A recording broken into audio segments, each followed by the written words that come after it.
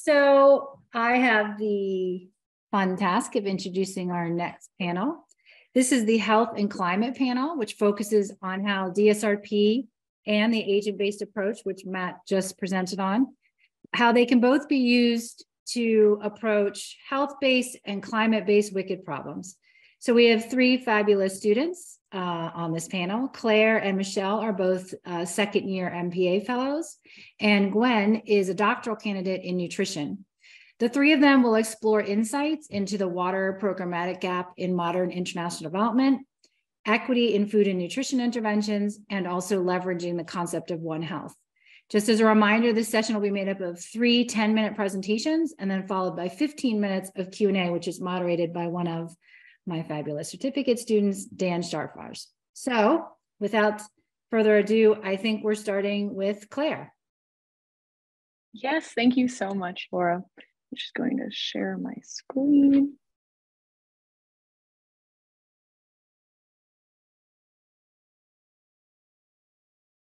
All right, thank you so much, everyone. My name is Claire Lynch. I'm a master's in public administration student focusing on food systems, climate change, and sustainable agriculture. So today I'll be presenting my research and project on the climate adaptation gap within health, water, food, international development services, generally in the modern era, from the 1990s forward. So we know that climate change is becoming more severe. We see the rate of hazards and disasters increasing in severity and occurrences. For the purpose of this presentation, we'll be focusing on high winds, drought, rainfall variability, wildfires, flooding, storms, and heat stress as the main hazards. However, the takeaways and learnings from this research are relevant across climate hazards, even if they're not included there. So the programs we've crafted historically to respond to poverty, to suffering, and disaster are generally sorted into different categories. We have agricultural programs that focus on helping farmers produce more food, on more adaptive food, or more nutritious food. We have nutrition programs that sometimes give low-income families food or cash or in-kind donations in order to supplement their existing diets.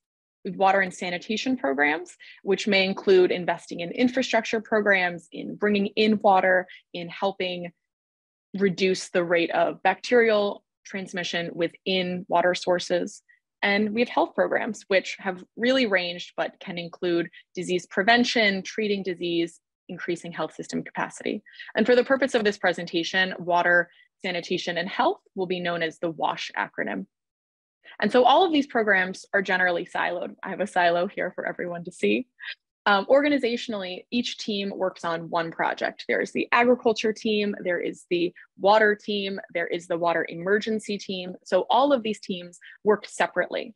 And my research in this presentation will delve into how climate change will affect the following areas: food, water, and health, and use the agent-based approach within systems thinking to understand how international development programming can better build resilience and enable a collaboration in response to confounding risks of our upcoming environmental and human crises. So I'm going to speak more about these confounding risks within my systems thinking map. So after taking the systems thinking class at Cornell, I was able to delve into using this mapping software to look through the DSRP of the system. So the distinctions, the systems, the relationships, and the perspectives here. So you can start off on the left and see in the multicolored areas that we have this whole system of different hazards, and they impact different consequences within these systems differently. So generally we have drought / rainfall variability that may lead to reduced crop yields, but also to displacement. Storms may lead to decreased crop yields, displacement, and disrupted access to materials. And so we have all of these touch points connected by relationships that lead into malnutrition, disease transmission, respiratory, heat, vector, waterborne, to sanitation and to medical care. And so to make this a little simpler, I'm going to break it down for one hazard, and that is flooding. And so using DSRP within the larger system was really helpful for me in order to find the ways that these connect. But breaking it down into one hazard, I think, is a lot more clear. And so to start off, we have our flooding in the middle. This can be at a range of severities, but for the purpose of this, we're going to say that it's a high severity flooding event. That can go into an increase in illness transmission, both vector-borne and waterborne, a decrease in crop yields, a decrease in livelihoods, and a disruption in access.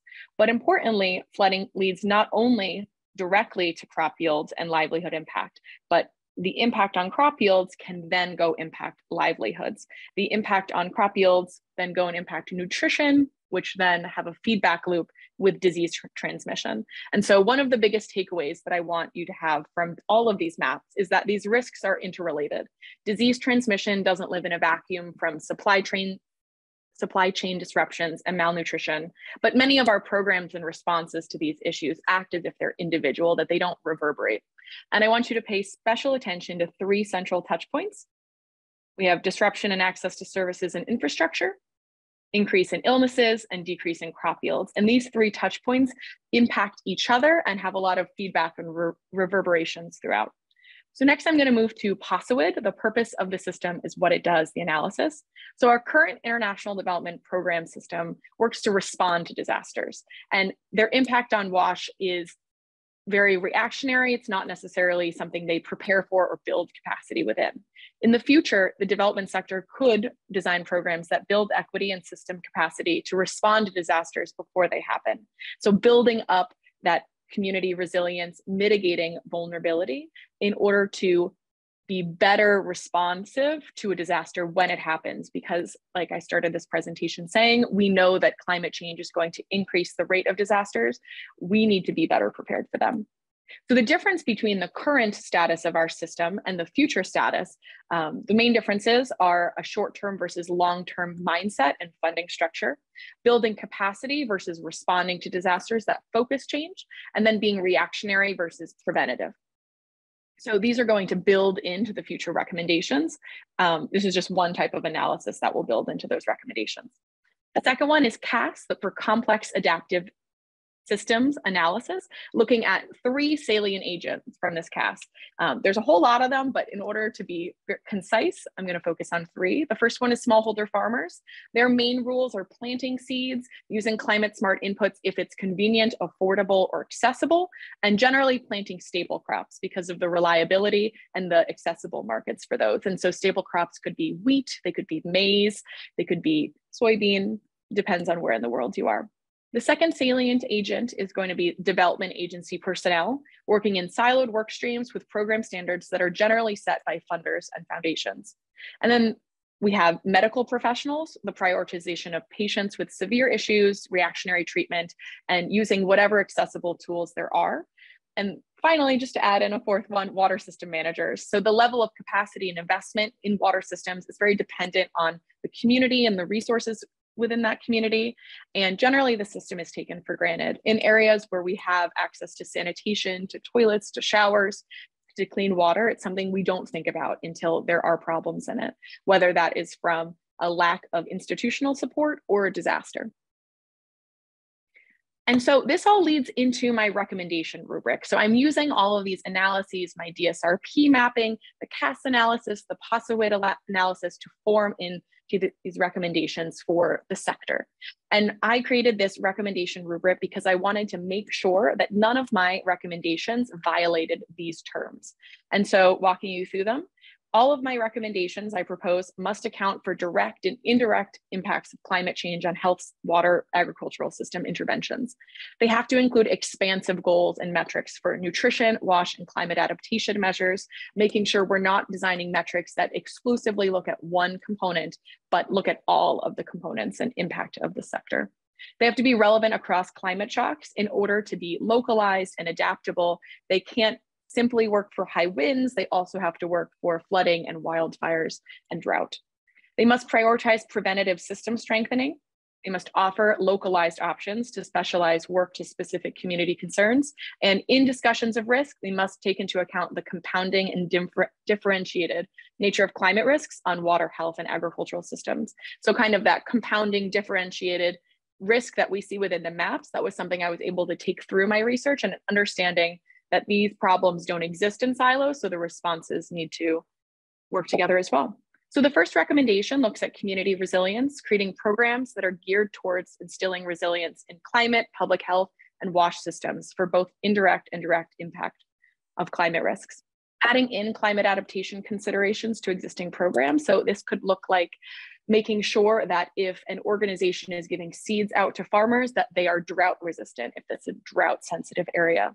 Making sure that if you're instituting a new intervention, it's one that is sensitive to local supply chains. So if there's a big climate disaster on the other side of the world that disrupts supply chains, that we can make sure this intervention continues with local resources. Focusing on the 3 central touch points we discussed earlier: crop yields, disease transmission, and disrupted access to resources, understanding how we can design interventions at those touch points and how they impact sectors rather than to be sector-specific interventions. And then making sure that employees have expertise in all categories or are covered by a team with diverse expertise to make sure that employee expertise is not a limiting factor for implementing nexus-wide interventions. Secondly, we have shifting disaster preparedness priorities. So integrating considerations of compounding risk on health and wash systems, disaster preparedness planning, understanding the snowball effect that damage in one area can have on the others if disease transmission increases, its impact on malnutrition, and having those considerations in disaster planning rather than just in the response to disasters. Third one is investing in nonprofit, government, private sector partnerships focused on resilience around this nexus. We have many partnerships that are within sectors or focused on one issue, but investing in collaboration partnerships around this nexus is central to making sure that interventions are funded and capable. And then fourth, we have prioritizing collaboration between water system managers, medical professionals, and community members to prevent the spread of disease and illness. And so many of these salient agents, water system managers, doctors, they can work in private facilities or public facilities, but we know that collaboration on this nexus doesn't happen until the disaster happens. So making sure that the collaboration in those partnerships are formed beforehand as a disaster preparedness prevention measure. So we know that climate change is going to make our hazards more severe, more frequent, and more dangerous. The way that we can strengthen our systems and prevent these increasing threats from impacting all sectors of our society are by smart planning that incorporates all sectors that are affected and understanding the risk of how they impact each other. And so I hope my presentation was interesting and helpful, and I look forward to any questions you have. This is the topic that I'm really interested in focusing my career around, and thank you so much for listening.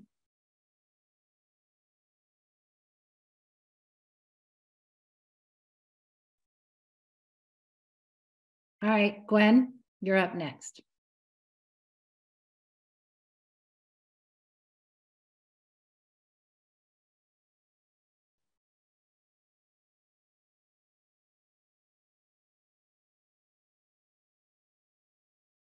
Getting there. There you go. Hey. You all set? Yes, I am. Hi, everyone. Thank you so much for joining today. I'm going to be speaking to you a little bit about opportunities for equity in food and nutrition research. I'm a first-year PhD student in nutritional sciences with a focus on community nutrition. And so most of my work focuses specifically on the intervention components of nutrition. So today I'll be talking a little bit about the background of my project, the system thinking methods used to break that project down, and then some results relating to the case study I'm working on, the DRSP methods and actors and recommendations from the analysis of this system. And then we'll talk a little bit about the so what related to actually using this case study and thinking about it in a systematic way. So a little background. There is severe inequity in the food system. Interventions to address food justice typically take the form of scalable food education programs, policy development, structural environmental changes, and social assistance support like SNAP or WIC.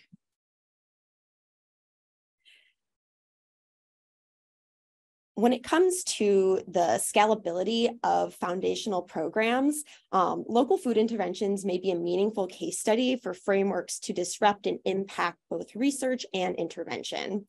I personally see farm to school as an intervention that is a localized and effective method for change, and it has been proven in the literature to be effective at changing both the food environment in the school and changing the nutritional intake of students in those settings, specifically in settings where low-income students rely on free or reduced school meals as reliable sources of food. However, there is also the compounding factor of low-income communities experiencing trauma in relation to food and nutrition.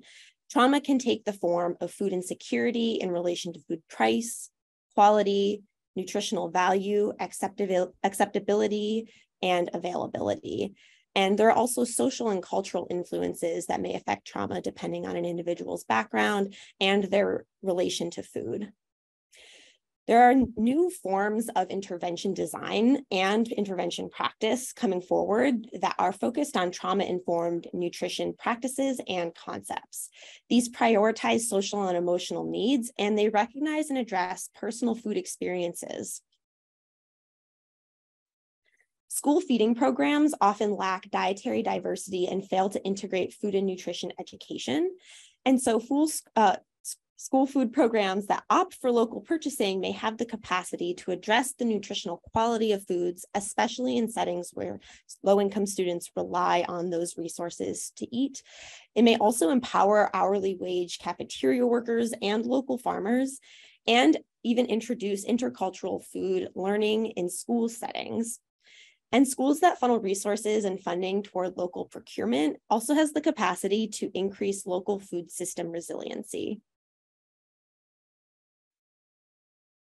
So our wicked problem here in the farm to school programming that currently exists in the United States is that there is systematic exclusion, historically underrepresented perspectives and input from those who are disproportionately affected by food insecurity, specifically poor women and Black, Indigenous, and people of color are often excluded from the mainstream approaches of addressing food insecurity. As a result, farm to school planning and the implementation process is built to uphold these inequities in schools and in local food systems. And so with a potential systematic solution, as agents of change, low-income women and BIPOC individuals may ensure that food and nutrition interventions are rooted in real-world evidence that can adapt to population needs when they are involved in the actual planning and implementation process. And this picture here is actually of Fannie Lou Hamer. She is from Mississippi. She was actually one of the first women to enact a farm-to-school program in all of the United States. And so this type of practice is actually rooted in poor Black women. And so with systematic solution, there may be potentiality to have farm to school address food insecurity, address food and nutrition traumas, and guide individual and group empowerment in school food environments, especially among low-income students who experience food insecurity and hourly wage workers who work in the food preparation setting.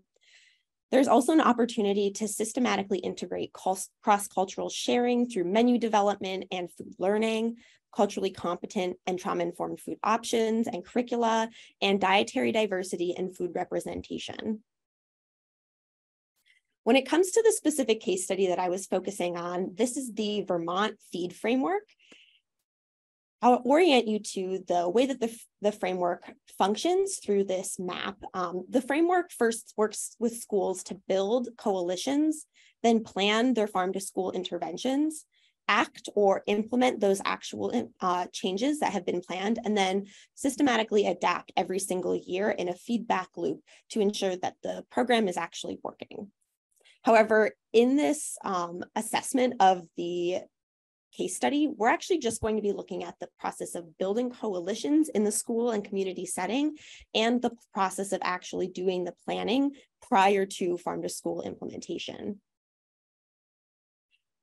So when we actually dig a little bit further into the building and planning components, there are so many parts that have systems within systems. You'll see that there are some that focus specifically on the recruitment process, the actual act of listening and learning about people's food experiences, and then the development of goals and intentions for prioritization of certain intervention components. You'll also note that there are some red boxes. These red boxes have been indicated in this color because they are opportunities for potential intervention further down the line when we're thinking about recommendations for increasing equity and the voices of marginalized folks. I also wanted to show that there is an entire component completely separate from what we perceive as the case study of the Vermont food environment. And this is the perspective of evaluation or evaluators. So I myself have worked in evaluation for food and nutrition intervention programming and see where there may also be an opportunity for these systems to integrate equity and the voices of the individuals who are actually being impacted and whose changes are being measured during interventions. So when looking at the POSIWID, or the purpose of the current system of farm to school building and planning in school settings, we have a handful of simple rules that are conducted by agents. All of these agents are individuals who work either in or who are included in the food system of a local community or a school district community. They currently work in ways where they ensure that basic needs are met, but they tend to limit engagement and have lack of transparency. Whereas, and they also withhold personal experiences, which leads to a lack of change and a very simple, straightforward way of implementing farm to school that doesn't necessarily address nor recognize personal experiences or personal traumas related to food. And so what is missing from this current system? It is the recognition of demographic and lived experiences, which is also known as positionality. So this can be the demographic intersectionality of someone's gender, their race, their ethnicity, or their socioeconomic status, which interplay off of each other and has the capacity to impact both lived experiences with food and what influences employer expectations and power dynamics in the work environment. And when you combine all of these into an environment of school and school planning, this can determine who and how individuals actually engage into the farm to school planning process. So the current system makes simple changes to the school food system, and evaluation does not assess for food trauma or inequity. Whereas in the future, there is capacity for these farm to school interventions to center marginalized experiences and focus on trauma-informed care that leads to structurally disruptive and observable changes in the school food system. The root difference of this being that the current system does not see oppression and sees food as a privilege, whereas with this root difference, there is capacity and possibility to see oppression as someone's lived experience in the food system and to recognize food as a human right. When it comes to actually recommending changes for enacting farm to school, the rubric developed for my recommendations focuses specifically on these 5 criteria. So these 5 criteria are kind of like a litmus test or a guiding light for potential recommendations that may be developed, simply because farm to school is so individual to each individual school district and community that the school serves. But these recommendations must focus on farm to school interventions and planning processes that are culturally sensitive, holistically trauma-informed, that decenter white or privileged narratives around food and farming. They extend beyond the school setting and engage underrepresented communities and support them in the process of either local procurement or engaging them in the food and menu planning process at the school. And then it also must be a program that can be evaluated to ensure that the program is doing what it can and doing what it should. And so a little bit of a recap. In this so what question, we understand that farm to school is a feasible intervention that has the capacity to address childhood nutrition security and increase local food system resiliency. But farm to school planning has its pitfalls, but with DSRP, we have the ability to unpack the process of coalition building, planning, and evaluation as it exists today. And by conducting this unpacking process and mapping the current system, understanding the POSIWID, we can identify specific group differences of what is and what could be, so that schools have the ability to create environments and communities that are trauma-informed, uplift underrepresented voices, and see food as a human right rather than a privilege. Thank you. I welcome your questions, comments, and conversation that may come of this. Great. And next, we're going to hear from Michelle Parks. Okay, hello everybody. My name is Michelle Parks. I am a second-year MPA student, and I'm also in the certificate program. And my presentation today is called Leveraging One Health, a case study using the agent-based approach. So this is my map, and in addition to a 16-page paper, it's the product of a semester's-long research project in the systems thinking course. It's pretty big, and you can, if you are interested in what I'm saying today, my paper will be published in the Journal of Systems Thinking, and I encourage you to look at it for a deeper analysis of what has essentially been my thinking about this concept. So for my paper, I was interested Michelle, sorry, but it doesn't appear that your screen share is working there. Oh.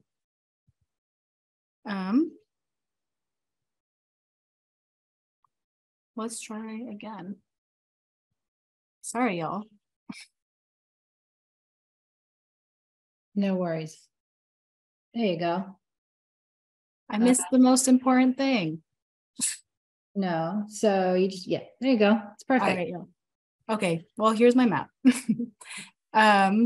So it's very big and it's very detailed. And again, my paper will be published in the Journal of Systems Thinking. So this is the topic of interest. And so for my project, I was interested in the concept of One Health and how it may be relevant to adaptation efforts in the United States to address climate change. So One Health is a philosophy rooted in the field of veterinary medicine, and it has had a lot of buzz about its potential, but it's been slow moving with its application in human health initiatives. So the overarching goal of One Health is to produce optimal health outcomes. And this is achieved through recognizing the interrelationships between animals, humans, and the environment, and that the optimal health of one group is reliant on the health of others. And so when discussing climate change, One Health is a very relevant concept. Climate change's impacts on health are direct and indirect, and it affects humans, the environment, and animals. And this issue is very complex, and its complexity may add to people's confusion over how to conceive the crisis. And this ultimately impedes our ability to take adaptive measures at the necessary scale. And so framing climate change through a health perspective may be a way to overcome this gap. And in fact, research has found that Americans are more receptive to information and mitigation policies about climate change when they are framed based on health impacts. And so with this information, I wanted to apply systems thinking to understand the relationship between One Health and climate change. And so this is the line, and this line marks the threshold in a complex adaptive system. And when you go above this line, there are emergent properties and dynamics are very complex and you have little influence or control. Below this line, you have maximum control and effect, and it's below the line where there are agents that abide by simple rules. And so climate change is a complex adaptive system, but what are its key agents and simple rules? So climate change is the result of global warming caused by human behavior that's emitted greenhouse gases. And so therefore, it's very clear that we as humans are the key agents of this system, but what are the simple rules we follow? Through the DSRP mapping process, I identified a simple rule, and that is that as humans, we exist in nature. Whether we are in the woods or moving from a car into our office in a busy city, We are exposed to the environment, and thus, as humans, we are always interacting with and being shaped by the environment around us. Based on my map, a structural prediction was made, and that is that human-nature connection is a mediator between One Health and climate change. By leveraging the One Health perspective, which implies that our health is connected to the health of animals and the environment, we can improve our connection to nature, which may lead to more sustainable behaviors and ultimately affect climate change. Sustainability discourse calls for humans to have a stronger connection with nature because our progress is linked to the stewardship of a planet. But over time, as a society, we have increasingly distanced ourselves from this fundamental aspect of our reality. As a result, the current state of human-nature connection is marked by imbalance and disconnection. Using the tools and concepts from systems thinking, this is the part in my DSRP map where I did a POSWID analysis of human-nature connection. To review, POSWID is the point of the system is what it does. And so the current POSWID of human-nature connection is that humans connect to nature through dominating resources, which creates an imbalance that threatens the environment. The ideal POSWID is that humans are connected to nature through recognizing the symbiotic relationship we have with the environment. This creates balance and encourages sustainable behaviors. I propose that a One Health-based intervention that is designed to help people recognize the inextricable link between human health and environmental health will lead to this future POSWID. In this state, connection outweighs disconnection and our relationship with nature is balanced. One Health can facilitate this future POSWID as the concept is inherently intersectoral, capturing how our individual health is dependent on health of systems outside of the human body. And so before discussing the intervention I propose, I want to address these recommendation rules. These rules, by establishing foundational rules prior to making my recommendation, this is an aspect of the agent-based approach. And this is to ensure that if your recommendations change, whatever new recommendations you make, they'll always be grounded in these foundational principles. And so I suggest that no recommendation perpetuate an imbalance of human-nature connection. They must see systems relationships, be easily understood, have no barriers to access, and they must be routinely revisited. And so with these rules, my proposed intervention is to frame adolescent health education curriculum in the United States through the One Health perspective. With humans as key agents, I focus on adolescents as they are at an age in which they are incredibly impressionable, and as they grow older, the impacts of climate change will worsen and climate adaptation will be the norm. In the United States, although it is very politicized, when health education is offered, it is typically in a class in which students from all levels are in the classroom together. This increases the ability of this intervention to be accessed by all students. Another recommendation is that this intervention is somewhat context specific. People live in different places and can have different perspectives of what nature is. Access to natural environments or wilderness is not readily available, and that idea that being in wilderness is the only way to connect to nature is flawed. So it is important that curriculum is designed to facilitate an understanding that wherever you are connected to nature, and that this connection influences not only your own health, but the health of the environment and animals. And so as we reflect on this complex adaptive system, it is interesting to wonder what emergent properties may result from a generation of people with a deeper connection to nature. By teaching adolescents about health through a One Health perspective, we can provide them with the tools to feel more connected to their environment. This may help them understand, adapt, and cope with the threats of climate change.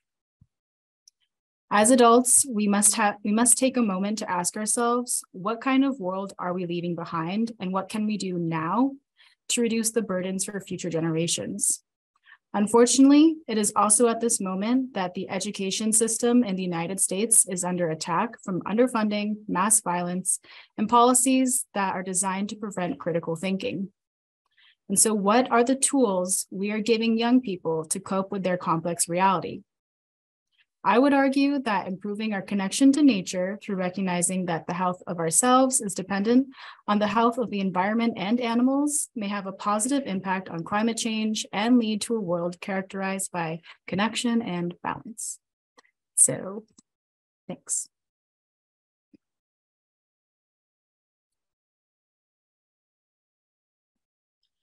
Thank you, everyone. Those were some very interesting presentations there.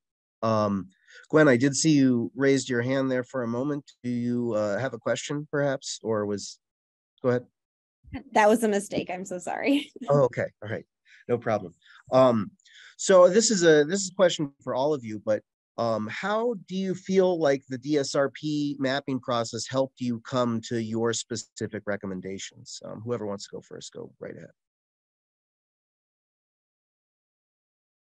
I can start off the Sure. group. So I actually did and started my research as a part of an internship that I did for CARE International for the last year. And my first kind of brief I was given was to look at the connections between climate change, health, and water. And I think working on the DSRP mapping really helped me kind of see beyond the initial, like, how do winds affect health systems? How does fire impact water security?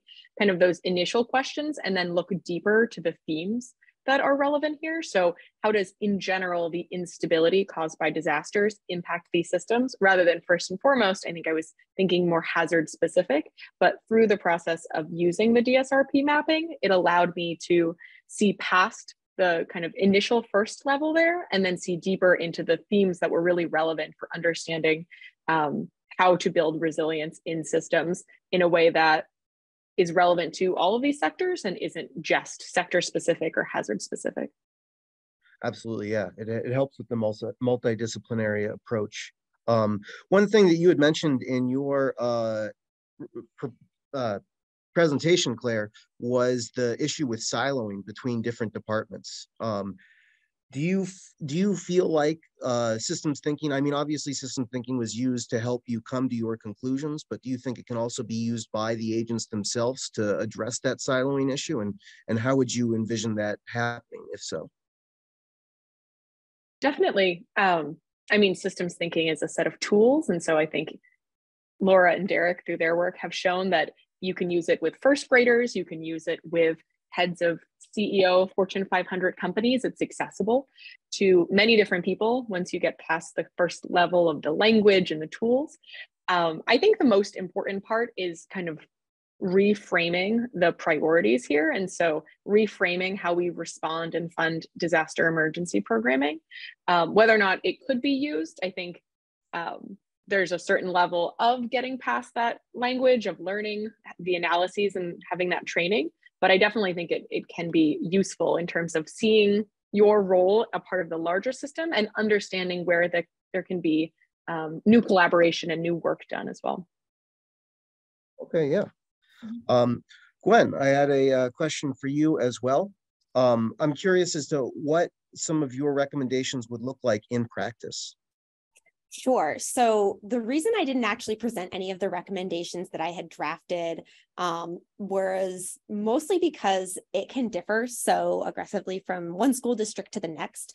A school district in upstate New York is going to look much different than a school in downtown Atlanta, Georgia. And so when it comes to things like cultural sensitivity and trauma-informed nutrition practices, the recommendations in an upstate New York school may focus more so on the experiences of individuals who are from poor white communities, whereas in, for example, downtown Atlanta, it would have to focus more so on the experiences of those who have lived through racism and through oppression in relation to urban food systems and food insecurity in places where the access to green space and access to fresh fruits and vegetables is far more limited, both structurally and economically. And so when it comes to some of the recommendations that I specifically wrote, the first one was mostly prioritizing that individuals who are seen as marginalized communities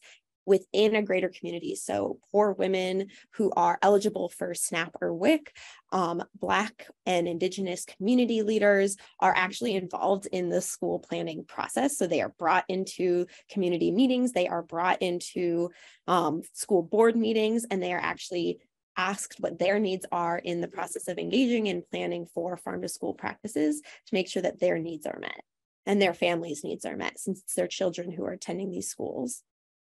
Right, absolutely. Yeah.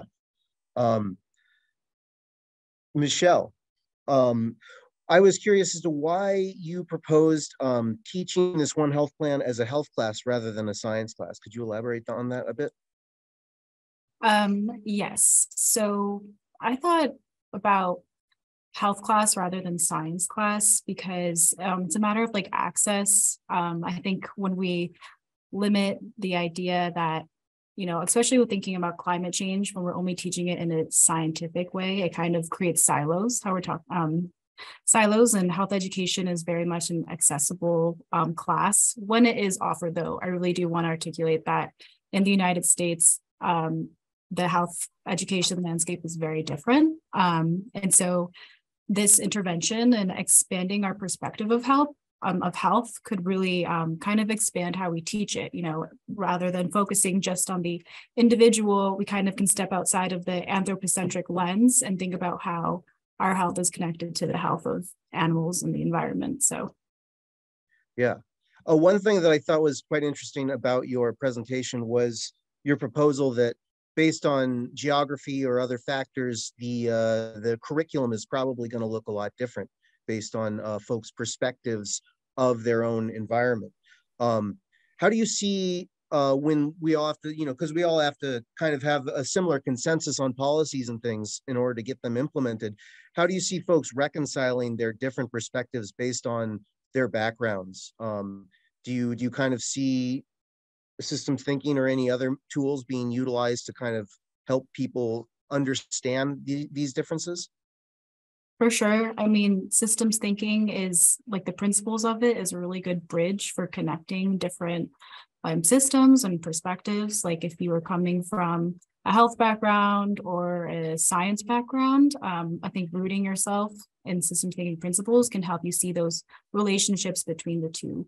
And also, I think the agent-based approach is also a very good framework because you start off with DSRP and you're making sense of the mental model of like, you're mapping out the system, and then you're giving the tools and you're making these recommendations, this recommendation rubric, kind of like grounding what other future suggestions you would make. And crucial aspect of systems thinking is recognizing like adaptivity, because the solutions that we make, they do have to be adaptive because our world is VUCA. It's volatile, uncertain, complex, and adaptive. And so grounding ourselves in the principles of systems thinking, knowing the agent-based approach is a very useful thing.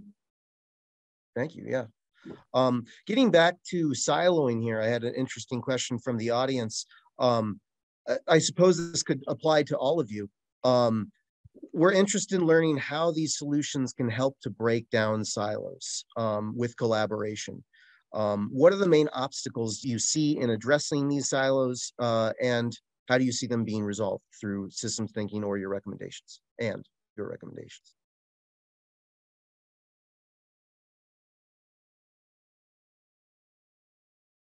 I can go for it. So I think it really comes down to institutional priorities and funding, making sure that the structure that we're looking at, whether or not it is a nonprofit, whether or not it is the sector, incentivizes that sort of collaboration and work. We all know that work only happens when there's funding and when there's money to go towards it. And so if we don't have funding and personnel and a structure that enables that sort of collaboration, that incentivizes it and prioritizes that sort of work, it won't happen. People are simply too busy. They have too much going on. And so I think these are the types of decisions that really need to be made from a strategy level at the top of an organization to carry down to incentivize that change. And while it's incredibly important that staff members and community members are on board and that it's not kind of top-down hegemony, but making sure that the resources are there to support the people who are going to be doing this more expansive work is important, because otherwise we won't have it. Very true, yeah. Here's one I have is, you all, I'm sure you all came into these issues with your own preconceived notions. How did DSRP kind of, if at all, did it change your perspective of how you think of these things, these issues? And what do you think was kind of the most striking thing that systems thinking and DSRP did to change your understanding of the issue?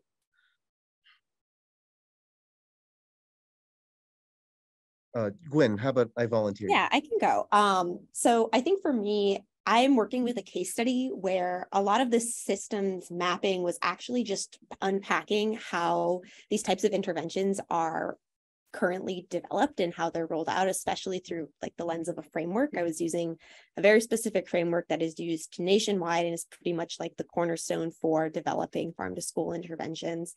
And for me, the process of mapping allowed me to actually see where there is potential for change. I think a lot of times we think of change in these types of interventions as something that is like a full overhaul and a complete redirection of these types of programs, especially the frameworks of them. However, when it comes to working with schools and working with really underfunded public programming, we have to start small and we have to start with the people who are already there doing the work. And so being able to pinpoint small parts of a system that already exists to see where there could be more theoretical change in who's engaged and what we're saying during that process of engagement, I think has more meaningful impact in the long run in how those frameworks are actually used and who gets to be engaged in the process of developing and carrying out these programs, and what that may mean for the young students who are eating the food and seeing themselves reflected in the food that they're served on a daily basis, or actually learning in the classroom and seeing the opportunities that they may have in relation to exposure to green environment and exposure to nutritional learning that may affect the way that they eat and the way they think about food for the longer term. Thank you. Yeah, I was also a big fan of the mapping process. I felt like it was an excellent tool to kind of help you almost verbalize your own understanding. I certainly found it to be a great aid. Yeah. So I'm going to thank you, Dan, for moderating such a fascinating session. As always, we could probably talk another hour, maybe more, because it's always so interesting and you all have such a dynamic set of things that you're talking about that are separate, but also obviously related.